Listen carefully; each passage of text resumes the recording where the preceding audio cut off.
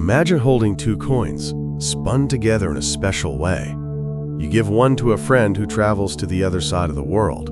The moment you look at your coin and see its heads, you instantly know, without a shadow of a doubt, that your friend's coin is tails.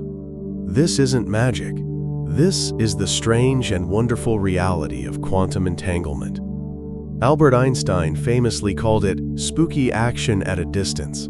It's a ghostly connection between two particles, where the state of one is intrinsically tied to the other, no matter the distance separating them. This bizarre feature of the quantum world has been proven time and again, earning a Nobel Prize in 2022 and powering the next generation of technology in computing and cryptography. But for all we knew, this phenomenon was a feature of the low-energy microscopic realm. What would happen if we looked for it in the most extreme high-energy environment on Earth? Enter the Large Hadron Collider, the most powerful particle accelerator ever built.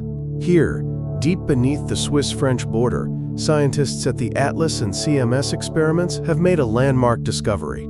For the first time, they have witnessed quantum entanglement at the highest energies ever recorded, and in a completely new system, the top quark. The top quark is the heavyweight champion of fundamental particles, so massive that it decays almost instantly.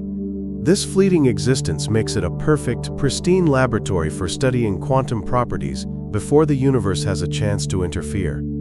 The teams at the LHC sifted through petabytes of data from proton-proton collisions, looking for pairs of top quarks born together in the fiery aftermath. The theory was simple. If these quarks were entangled, their spins, a quantum version of angular momentum, would be linked. Since the quarks decay too fast to see directly, the scientists did something clever. They measured the directions of the particles that the quarks decayed into. The angle between these decay products held the secret, and the secret was revealed with a statistical certainty that leaves no room for doubt. Both the ATLAS and CMS teams confirmed it. The top quarks were entangled. Their spins were locked in a cosmic dance from the moment of their creation. The CMS collaboration pushed the boundaries even further.